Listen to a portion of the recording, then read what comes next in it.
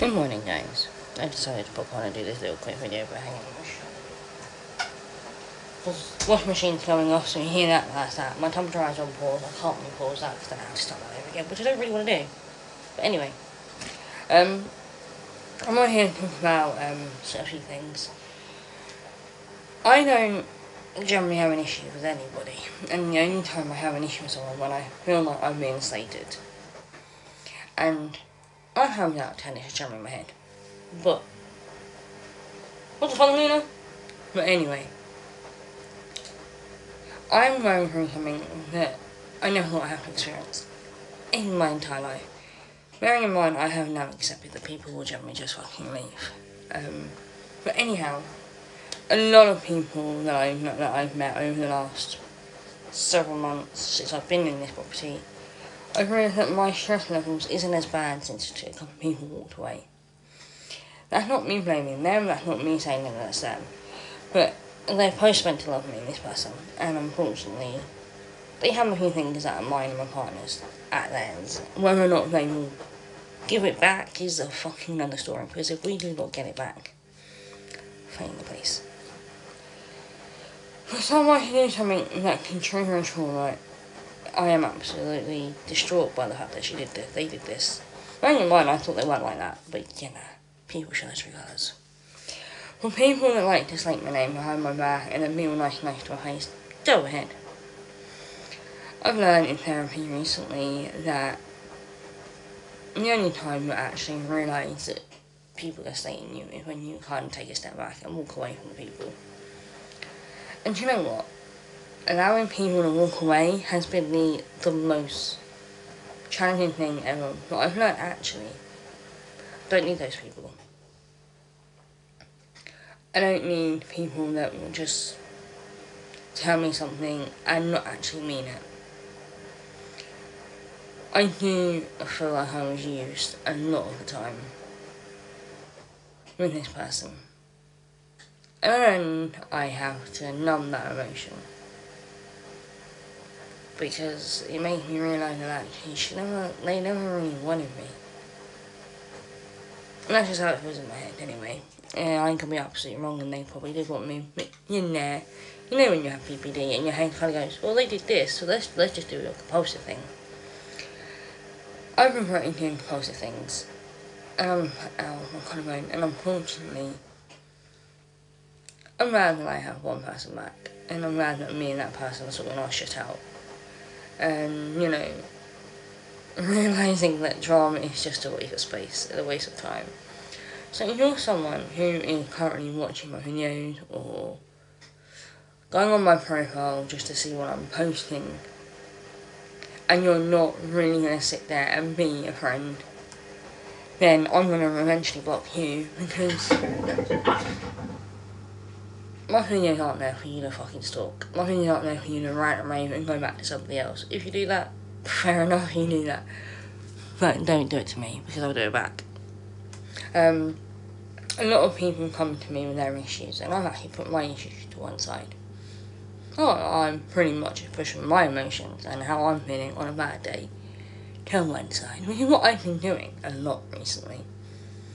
And when I mean a lot, I begged my therapist to actually keep me in a group session for a tad longer than I was actually intended to be in for, because I was only in it for like 2 weeks and now I've got another 3 weeks on top. So you want to sit there and go to me, oh yeah, but you only think about yourself. So the time that I'm up all night with someone, the time that I'm there for someone, I'm there to listen to everyone, and where were they when I needed someone? Nowhere. Bearing in mind, there are a few people that sat there and listened, but I haven't told them before. Because there's no point. Because, you know, I'd rather speak to my mental health and I'd rather talk about that in therapy. But I've realised something. Stress only came to me because I allowed it to. Guess what? I'm actually in the frame of mind where I can stand here and tell you I'm happier. I don't care if you walk out of my life, because you're gonna walk there's the fucking door and don't come back. If you come back, and I use so really mean this in the nicest possible way, the door's gonna slam you in the face. 3. Number 3. I know my limits and I know my life. You don't know me. You only know what you heard. Unless you physically walked in my shoes, you're fucked. I'm not going to sit here and let you brittle me because you only know about this much compared to what I've been through. I have been through so much shit growing up. I'm very, very, very surprised I'm still here now. And bearing in mind, if it wasn't for one person or a couple of other people that I know that are actually willing to stick by me, I wouldn't be here. My parents are one of my biggest supports. I may not see eye to eye with any of my family, but they're there. They're family. I may not have a close relationship with them, but they're my support as well, and I'm there for them. I may not show it, because 9 times out of 10, I am dealing with my own shit. My partners, they're there for me. My true friends. If I went to them, hey, are you okay to talk about something that I'm going through? If it triggers you, we can stop. 9 times out of 10, I'll do that. If I don't, it means I don't trust you and I need to tell you about this much. So, if you're going to come around and say, I'm a liar, I'm this, I'm all the other fucking bullshit, maybe think about why you're hearing the other side of me. You're hearing the bad side of me, not the nice side of me. The nice side of me, I'm a nice-hearted person and I will give any time of day to any fucker. I also run my own company. Bearing in mind, I'm got told that I would never be as successful as I am now. I wouldn't be where I am now. I wouldn't be where I am today if it wasn't for me being determined. Yes, I had issues growing up. Yes, I did things in school. Yes, I did this. Yes, I did that. Yes, I did this. But I'm still here. And do you know what the funny part is? I'm thriving. Washing machine doesn't like me today.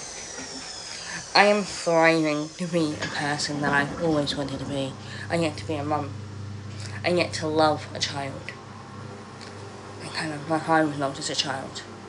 I may not see it, I may not know it back then. Yeah, I've moved around a lot, but do you know what? I guarantee my child will be more loved than anyone else that I've ever met. I love kids with a passion. You put me in a room full of kids, I'm there. If I'm struggling and you give me a child, I'm there. Like how I am. You know, I'm there for that child. I'm always happy when I'm with kids. And I'm mentally okay around children. When I'm struggling, a child, all my issues go away. Because I'm focusing on a child. My one sister, her little boy, love him with a passion. He is the most champion in the world. Every time I see him. The other day, we met up in Shoreham, and I was struggling. Do you know what the first thing I did? I was like, hello! And that's when my health went, yep, I'm up here, not down here. So, think before you do. Because, yeah, I may have medical conditions that could affect other issues, but I'm in therapy. And I've got the help that I need.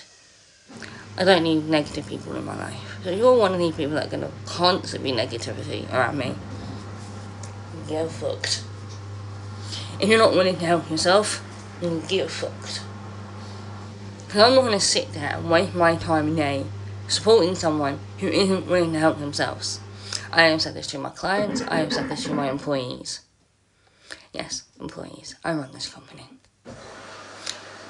But I've been off work due to health reasons. I'm now back at work. So, come at me. Yeah. What you're going to do is get that block button. Hello again, me again, part 2. So as I was saying before, if it wasn't for the support that I have now, I wouldn't be here. Bearing in mind, I don't really like help, because I think that's a sign of weakness. I've learned over the years that actually asking help is a sign of strength. So when you sit there and you need help, darlings, I'm under every services that are willing to support me. I have a lot of shit, yeah, and I have seizures, I have other things that are being diagnosed at the moment. Fortunately, a lot of people will think that I fake them. But yeah, my neurology team have said that they think it's something else instead of epilepsy, not just epilepsy, there's something else going on. My seizures are epilepsy seizures, but there's also tics involved, there's tracks involved, so it could be a number of things, okay? I'm diabetic. I have a whole list of medical conditions and disability. I'm also being tested for ADHD. So you want to sit there and brittle someone who's actually getting help. Bearing in mind, I'm autistic.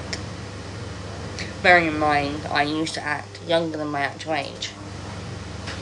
But I don't anymore. I am now a 28-year-old girl with a 28-year-old mind. You don't like what I do, give fucked. I'm not going to stop doing what I do because it upsets you. Nah. You don't like me? Get lost. I went through something traumatic last year, and I don't really talk much about it. And I can now. This person gets talked free. Unfortunately, there was enough evidence, they shit want to put my mental health down the drain even more by going to court. I respect them for that. I hate things like that. We're going to go to court. But hey, we're here. We're thriving. We're moving on. There's a lot of videos that I uploaded the other day when I came back from being away at my partner's house up north. I came back and I sat on my bedroom floor. Because I wanted to.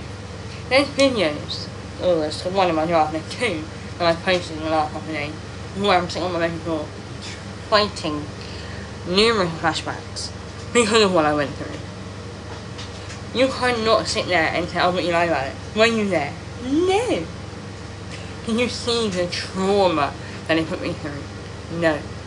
Yes, I was going out because I was being dragged out by my partner. Because he knew that if I didn't go out, I would stop eating, which I did. I stopped taking my meds, which I did. My health then deteriorated to the point where I was in and out of hospital for that whole year. But I'm standing here today, over a year and a half later. Okay? Over a year and a half later, I'm still here. Very surprised. And this person is still going around telling everyone that I lied. This person can manipulate people who are vulnerable. Fortunately, he did that with me on that day. Didn't register. Because I was struggling. Because I was struggling so much that I didn't think of what that person could have done to me. But, hey, we're thriving, we're getting through the day. It is okay, bearing in mind, it is okay to feel like shit. It is okay to not want to get out of bed. It is okay if you do not want to get up and deal with all day. But you getting out of bed is a start. You trying to eat, or you can't even eat that much, you're trying to eat. Good on you. I struggle to eat foods. Bearing in mind, I eat the wrong foods 9 times out of 10. Being diabetic, I eat the wrong foods, and I know what I do. So I'm trying. That is all you can do, is fucking try.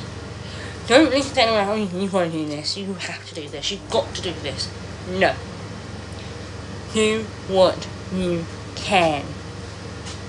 I've learned this. And my headache's back. Woohoo! So, if you're struggling, say you're coming to me and, hey, I need support. I'm like, okay, with what? And you went to me with this. And I'm like, okay, how about we try it this way? If it didn't work, we'll try another route. We will keep... Wash machine haven't done well. We will keep trying until we find something that works. If it doesn't work, then we'll find an alternative. Bearing in mind, I have a load of mental health apps. I do meditation, I do yoga, I work out, I do all that stuff from home. Yeah? I'm being the mean that I wanted to be for years. And I mean, I love I love working out. But I can't go to a gym. Because the last time I went to a gym, I overworked myself. Like, properly overworked myself. So remember, don't overwork yourself. Take day by day, or hour by hour, by minute. Say you got yourself out of bed and you're like, oh God. Even if you went in the front room and just sat there and had a cup of tea, a drink, whatever you have in the morning, but with no food. I've made 3 meals a day. I can just about make 2, if not 1. Recently it's been between 1.5. Remember your worth. Remember your limits. No one else's, yours. You know your limit. You do you. Right? Love you guys. Bye bye.